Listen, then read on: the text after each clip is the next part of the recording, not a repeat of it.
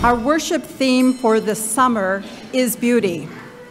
What easily comes to my mind, and maybe yours as well, are a variety of fanciful sights in nature, a clump of bright yellow daffodils in the spring woods, or a blue afternoon sky following a gray morning's heavy rains. As the worship committee discussed the subtleties of the word beauty, we moved beyond nature and acknowledged the beauty of community. The very act of coming together for a shared purpose, as we are right now, to worship together, and a little later this morning, to practice the UU principle, affirming the democratic process within our congregation at today's annual meeting. The coming together in what Reverend Ashley Horan calls the holy work of showing up again and again to be part of building a world of which we dream, but which we have not yet seen. This past year, the board has performed that holy work of showing up and will come together this morning to assist with the reading of today's chalice lighting by Thomas Rhodes.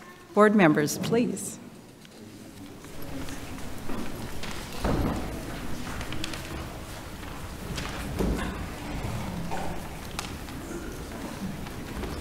We come in a variety of colors, shapes, and sizes. Some of us grow in bunches. Some of us grow alone. Some of us are cupped inward.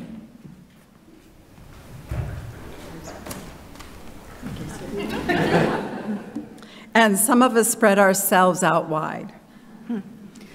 Some of us are old and dried and tougher than we appear. Some of us are still in bud. Some of us grow low to the ground. And some of us stretch towards the sun. Some of us feel like weeds sometimes. Some of us carry seeds sometimes. Some of us are prickly sometimes. Some of us smell. And all of us are beautiful. What a bouquet of people we are. And the Dean family will light our chalice.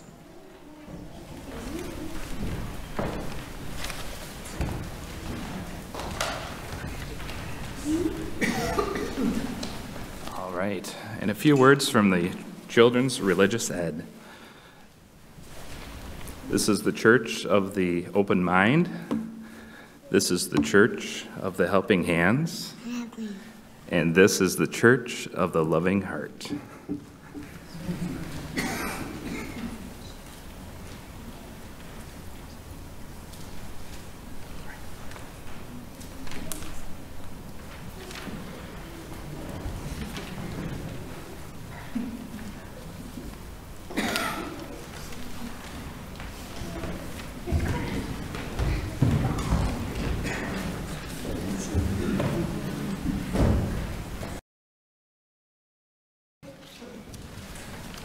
The first reading, Flowers, by Cynthia Zarin. This morning I was walking upstairs from the kitchen, carrying your beautiful flowers, the flowers you brought me last night, calla lilies, and something else. I'm not sure what to call them, white flowers. Of course, you had no way of knowing it has been years since I bought white flowers, but now you have, and here they are again. I was carrying your flowers and a coffee cup and a soft yellow handbag and a book of poems by a Chinese poet in which I had just read the words, "Come or go, but don't just stand in the doorway." As usual, I was carrying too many things. You would have laughed if you saw me. It seemed especially important not to spill the coffee, as I usually do, as I turned up the stairs inside the whirl of the house as if I were walking inside the lilies. I do not know how to hold all the beauty and sorrow of my life. And Smell the Sunshine by Tamara Madison. 10 daffodils stand in a pasta sauce jar, giving up their moment of spring to brighten this cluttered kitchen table. You lovelies, I am honored to have you here. Outside, you'd be just another bit of the great flowering world. But in my kitchen, among the papers, the bottles, the bananas growing tired in the bowl, you are amazement itself. Outside, amid the orange blossoms, the roses, the sweet alyssum, your light scent would be lost. Here, you turn this morning kitchen into a festival of fragrance. You are the way sunshine smells. In my garden, if you picked a flower, the story goes, another one would pop right up in its place. Gardens are magical places. The earth is a mysterious, magical place of life and death and possibility, of things that can grow and change, of people that can grow and change. Sometimes what you plant in a garden or what you put out into the world is what you intended. It comes back, exactly what you thought would come back. Other times, things you plant and what comes out seem very different, or what you offer out into the world, or what impact you try to make in the world. You send one thing out, and something very different returns. As a child, there used to be a tradition among some of my classmates at the end of the school year. We'd pick bouquets of dandelions for our teachers. There were mixed reviews about this. I think our groundskeeper particularly liked this practice.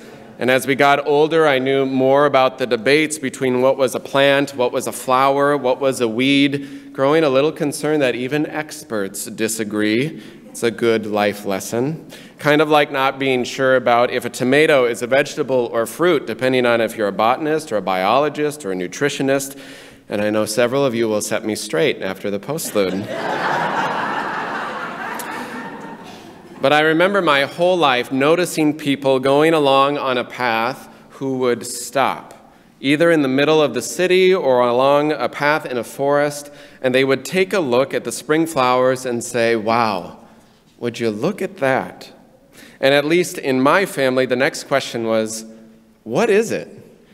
And then most often, at least in my family, the answer was, "I don't know." But my favorite thing about that mantra, that little litany of wonder, was that even when we got down to the "I don't know," that phrase of humility was filled with amazement and wonder. What is that? I don't know. As if the breath itself said, but it's beautiful. Awash in amazement and filled with joy, we just happened upon all these little pieces of beauty smack dab in the middle of the world, wherever we were, right there along the path, something beautiful, something alive, calling us to notice it and to pay attention. "Here in my kitchen," writes the poet, "here in my kitchen, these flowers are amazement itself." Here, among the regular things of our lives, right in the midst of a busy life, a busy world, we're asked to notice the regular beauty alongside the road, along the path, to notice the things we often pass right by, to notice heaven right in our midst. I don't know about you, but when I go on a path, I often, almost every day, need to remind myself to pay attention. So I kind of get this glazed over look, both in my eyes and my heart, of focusing on something that's completely not connected to the world around me, right? So I'm walking along the path. I don't notice a giant bouquet of flowers or a choir or a whole room of people. I'm just focused on the details of the day. I get sucked into the details of the day, analyzing every little detail, thinking, oh, I should have done that differently. Oh, I should have gotten to that. Why wasn't I more productive? Or, oh, I really should not have sent that email, or whatever it happens to be. And you get in this little whiplash of trying to remind yourself to notice something beyond just the analyzed details of the day. So I have this little mantra when I walk my dog. So I walk my dog along the South Sunborough River most nights, at least when the weather's decent and I don't have meetings too late or whatever the situation is. And we walk along, I have this little mantra that goes through my head: look up, look down, look all around. It's very simple and it's very helpful and it works every time. Look up, look down, look all around. Because if you speed by life and you're so focused in the tiny little details, sometimes you can forget the larger picture that you are surrounded in. It reminds me of a mentor of mine when I was working in the summers cleaning schools as a custodial assistant for several summers in high school and college. And my mentor, in somewhat of a gruff way, would say, you know, if you mow it that fast, you're just going to scare the grass. Fair enough, Mr. Ron. He taught me a lot in a very practical way about slowing down. So more and more, I think our largest spiritual task in life is slowing down. And I've begun to think that it is a spiritual practice to get distracted. Hang with me there. Think about that word itself. Distracted. Off the regular, familiar, normal, well-worn, tracked path, passageway. To get off of that a little bit, to notice what's beyond it, or what's along the side, or what's above you, to notice the sky and the earth and everything in between. To notice that there is so much more, because I believe the speed of the soul is much more like taffy. It just slows you down and makes you notice in a world that wants you to be much quicker, like a rocket through this life.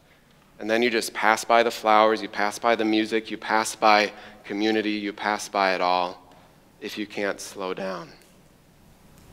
Mary Oliver says this is the big question in life that the world throws at you every single day. She says, this is the question.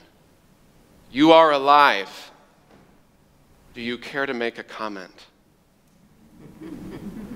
What if you are greeted with that question each morning or each day? You are alive. Do you care to make a comment? And maybe the whole point of the spiritual life or the ethical life or the social life or whatever life there is at all is to answer that question and say, yes, I'm alive and I care to comment or to listen. And what I know is that life is beautiful and that life is fragile and that life is short. And my deepest spiritual work is to name and notice and experience the beauty in something the world has called weeds. To name and experience and notice the beauty in what the world has cast aside as marginalized or oppressed or said is not worthy. Maybe those are words you have felt directed at yourself or people you love. And ours is a tradition that says, I will see the beauty even amongst the weeds. Now you can discern whether that includes Creeping Charlie or whether that includes dandelions, but I think it can. I'll let the botanist correct me again after service. That's fine. But ultimately, at the end of the day, the spiritual life is about casting seeds into the world, sometimes in ways you have no idea how they are going to take root and blossom. And isn't it a miracle that you bless the future in unknown ways with beauty by what you act on or plant today? That you bless some future generation, some unknown person, with beauty by whatever you're doing today. in ways that you can't possibly imagine. Isn't that a miracle? May it be so. Amen.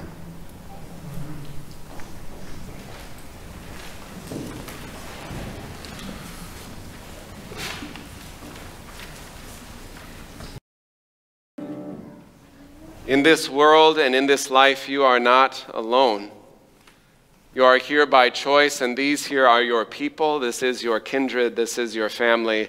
Even if you have only walked in these doors for the first time today, know that you are sacred, you are welcome, and you belong. The words of benediction are entitled, "The Flowers Have the Gift of Language." In the meadow, they speak of freedom. At each tip of the branch, they cling briefly before bursting into the fruit sweet of taste. The flowers have the gift of language. They are silent messengers of hope. In the face of cruelty, they speak of courage. In the experience of ugliness, they bespeak the persistence of beauty. Speak, messengers, for we need to hear what you would say. They transport the human voice on the winds of beauty. They lift the melody of song to our ears. They paint through the eye and hand of the artist. Their fragrance binds us to the sweet-smelling earth. May the blessings of the flowers be upon you. May their beauty beckon you to each morning, and their loveliness lure you to each day. May their tenderness caress you into the night. Their delicate petals make you gentle. Their eyes make you aware, their stems make you sturdy, and their reaching hold you in love. May you be blessed by their beauty and blessed by the beauty of this place. May it be so, and amen.